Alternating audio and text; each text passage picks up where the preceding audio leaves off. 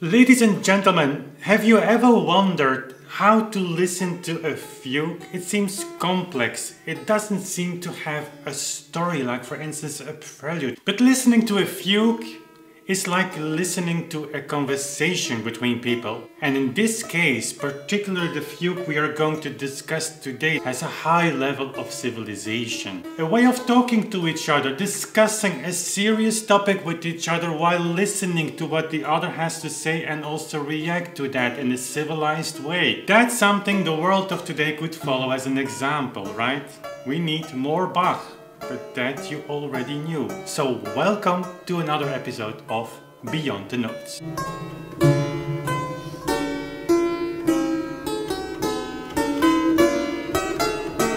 The recording you heard at the beginning is my own recording of the WTC Book 1. It's this CD released a few months ago, last year actually. 3 CDs in a beautiful box. You can buy it if you want. There is a link in the description box. And by the way, if you like the recording of the first book that I made here on this clavichord, I have good news for you. I'm in the final preparation to record the second book as well. That's for later this year. I'm recording this early 24 in case you would see this video in 2028. You never know, that's a fascinating thing of YouTube. So without further ado, let's dive into some fragments of this amazing fugue. A fugue consists out of voices. Compared to a prelude, a fugue has a more strict scheme, especially in Bach's time and especially with Bach. You could say that Bach lifted the fugue or the art of fugue. He even wrote the art of fugue as a bundle of fugues to a level that few other composers ever have reached. So a fugue can have 2 voices, 3 voices, 4 voices, 5 and even more voices, but in the WTC most fugues have 3 or 4 voices. Some have 2, some have more, but in this particular case this fugue has 3 voices. It's in a way the most open structure of all. 4 voices makes it more dense. 2 voices makes it feel like less of a fugue, but 3 voices, Bach uses the space in between the lower and the higher voice like to the extreme, which makes 3-voiced fugues in a way more difficult to play than 4-voiced fugues. Each of the voices have one thing in common. They use the same topic, the same theme. So the conversation is about this theme in this case.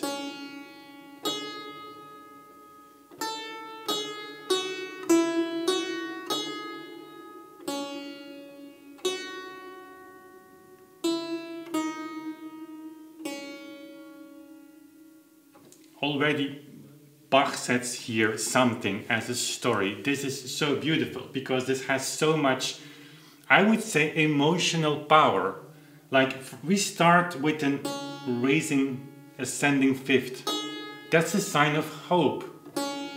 And even he goes higher. He lifts that interval, that jump, that energy jump forward to even capping it with a 6, we go back. That's the highest we have here. This is not going to be a very optimistic piece. Last time we spoke about the prelude. Of course, that's a very sad piece, and I called it like, it's sadness in a kind of beautiful way. It's not that you enjoy that, but it's like you can bear it. Bach makes it like, goes to the depth of emotions, human emotions, and still you feel like, okay, he's guiding you there. Here, it's the same mood because it's the same key. But it's more serious. We get a distance, and that's with many fugues. You get a little bit more distant from direct feelings. It's a discourse, and you as a listener, we as a listener, also as a player, you are a privileged witness of that discussion. And so the theme here reflects that. So capping with, so going to the 6th and then going back. What was an ascending 5th is now a descending 5th. But we go to a 4th. Again, hope. And it comes to a beautiful close. And what's so beautiful on this fugue, most fugue, but especially this one, is that the preparation for the second theme. So here comes the first, the highest voice, and it just does the same thing. Oh, it's probably soprano.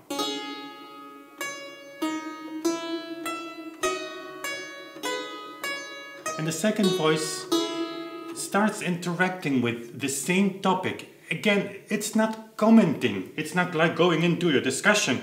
It's like, I'm here to listen to what you have to make out of this theme, out of this beautiful topic, so to say. And that's what the second voice does. In harmony, a little bit of friction, but it's more to come to a closure. And then let's a little bit of interaction, imitation, preparation for the third voice. Here it is.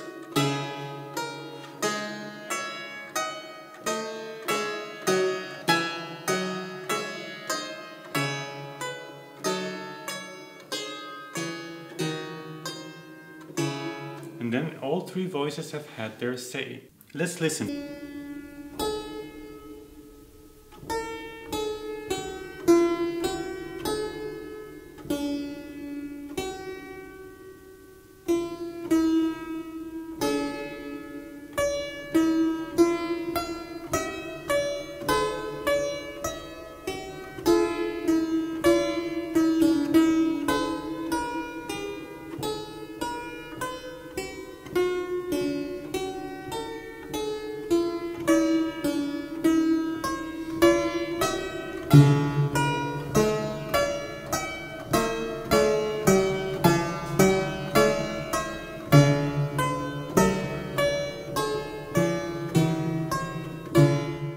And then, as you will see at the beginning of the fugue, more than the second half, you have a lot of parallel lines, which is for a fugue not so normal, I would say. That's not the stereotype fugue, where you have two voices or even three voices that follow in parallel or in reverse.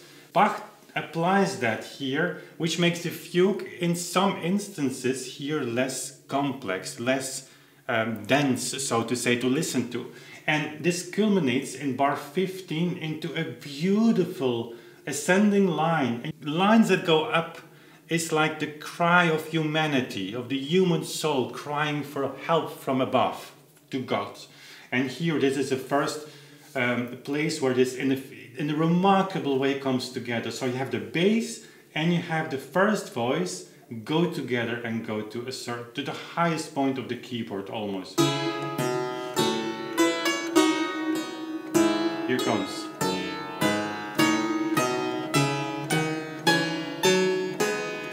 Sorry. Let's listen to this without wrong notes in the recording and enjoy this like this enormous power, this going up and it's like unstoppable. Of course it comes to a halt because we're going down. We cannot go up all the time, and it's not what Bach wants us to do here. Let's listen.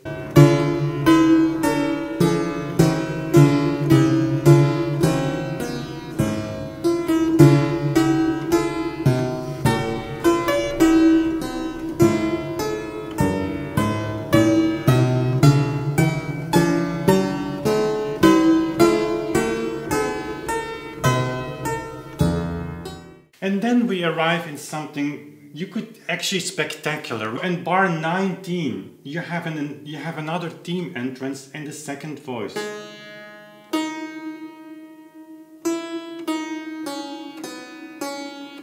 But without waiting for that voice, that person, you could say, to end his discourse, what he has to say about the new elements perhaps that he wants to bring on the table. Without waiting, the first voice enters the discussion. So you could say like, yeah, at the beginning we had a very high civilized conversation.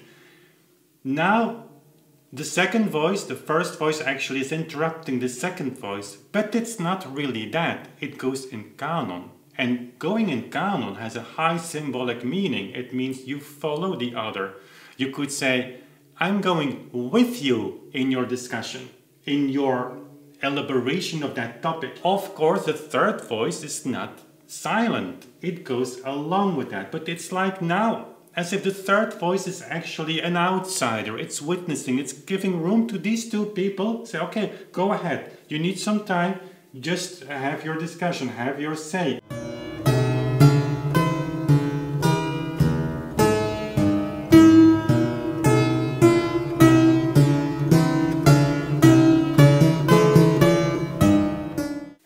have a short bridge passage with syncopation. There is a new element here, and you could say syncopations are it's an element of a little bit of a friction. It's taking time that's supposed to be like, you have to wait. Syncopation comes too early. Like it gives an emphasis on a beat or on the place in the bar where it shouldn't. And by doing that, it creates, of course, a nicer rhythm. That's how we perceive it. But in this discourse, it's like, okay, you create something of a friction. Remember, we had eighth notes, we had like beautiful lines that go together, and now suddenly there is something that, you know, interrupts that movement. And it's introduced here. And immediately followed in the first voice. Everybody's taking that.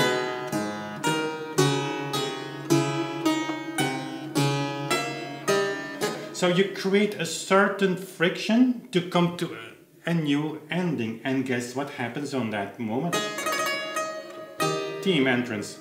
Again in the canon, but now the bass is participating and the left hand of the middle voice is just listen.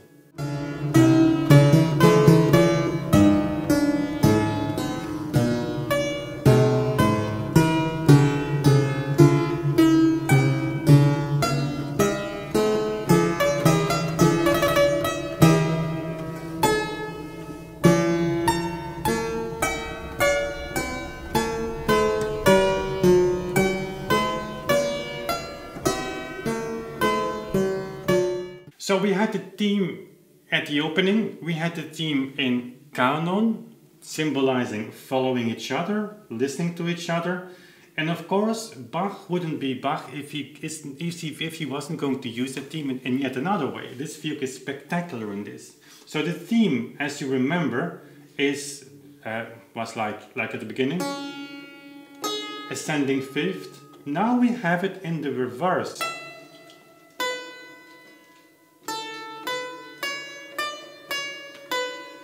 Hey Sibo, what do you want to say? You don't like theme entrances in the reverse? No? It's too complex for you. But yeah, you're a dog. I mean, how can I explain to you a fugue? Can I continue? Oh, thank you. So you have a theme entrance in the reverse. First voice, second voice participates a few bars later. So no canon anymore. But then we have like about 15 bars without the bass entering. But where is the bass? Isn't the bass participating anymore? Yes, it is. It's just waiting. It has to wait for its turn. And we come in like bar 44, a magic place. There Bach gives room to the entrance, finally, of the bass voice in the reverse mode.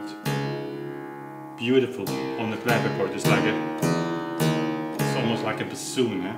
Then the theme entrance in reverse in the bass is not followed by, you know, a long exposition of the third voice elaborating on that theme entrance. No, then we get the canons again, a very intense moment.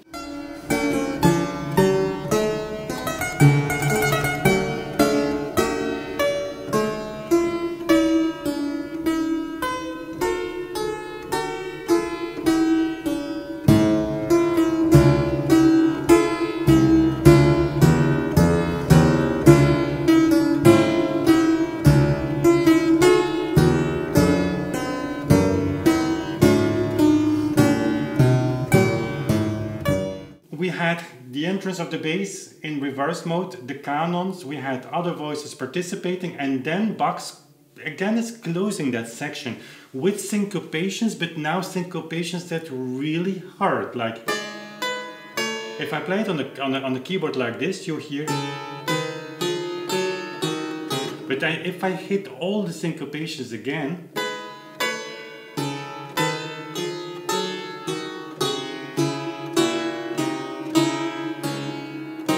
sorry, Jesus, E flat minor, D sharp minor here, actually in the Dover edition. That's the old Bach. It is very good, actually.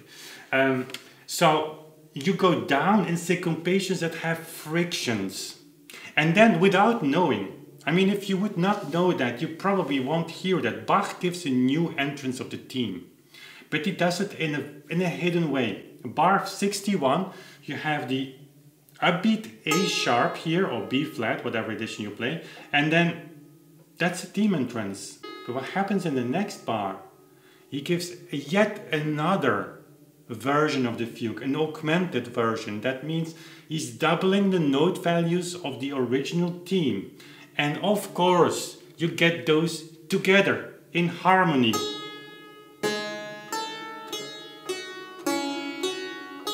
It's even more than no, it's doubling.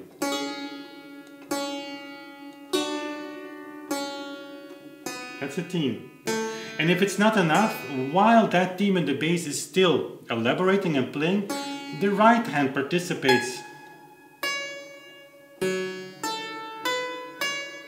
So you have this wonderful structure where Bach doubles the note value of the theme, and then on top of that you have the original rhythm. And so all three voices can participate now, or the other two voices can participate in the discussion, in the discourse of the third voice.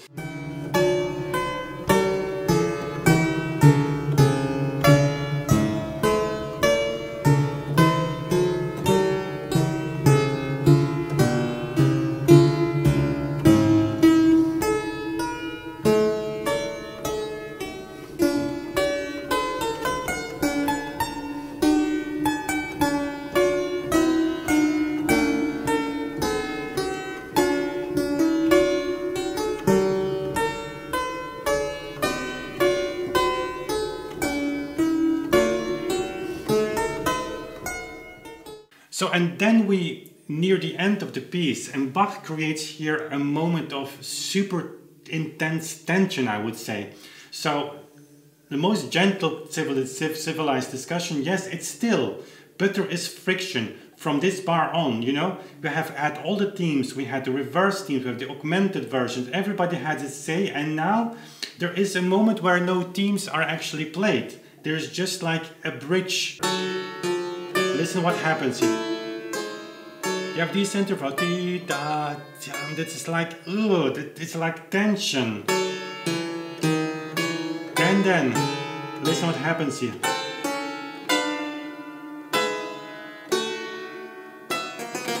Trill on the upbeat 8th note, on the soft 8th note. And I play all the notes now. You have here left hand. It's like, it's pain. It's like, it's not pleasant here. So almost these introducing elements of emotion that you would maybe expect more in a prelude than in a fugue, but here it is.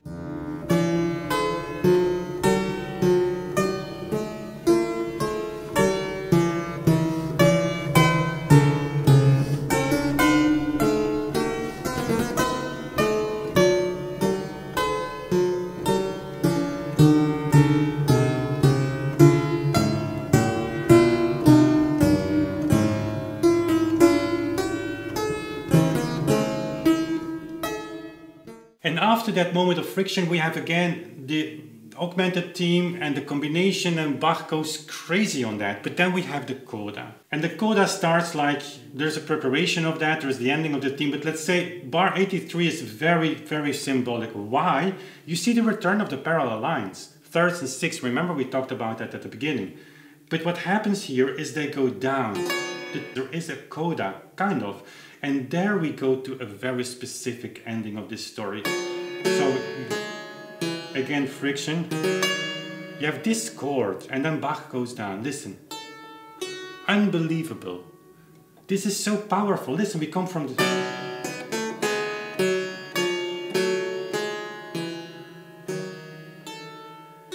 This is a huge question mark. Unbelievable. And how do the others respond to that? Like, you have the first voice, hey, I have something to say. I didn't say it before. Can I make my point now? A moment of tension, like suspense. What is the reaction? There we go. We go in harmony. But where do we go? Again, the same point. So we come here. We go down, down, again. So we have... Sorry. complete harmony. Left hand goes down, but the right hand goes up together with the second voice. Oh, chromatic lines, but now climbing higher, forcing your way to where you want to be. Let's listen to this fragment on the recording as well.